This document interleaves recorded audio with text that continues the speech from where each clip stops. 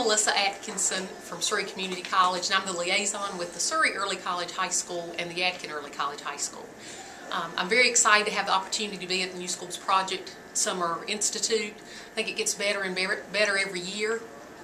We've had an opportunity, of course, to meet with liaisons, principals, higher ed partners, and I think that continually we see the importance of those strong relationships because we're doing good things for kids.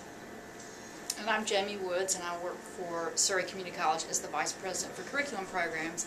I've been honored to work with Melissa in this partnership for 5 years now. It was great for the Chief Academic Officers to be invited.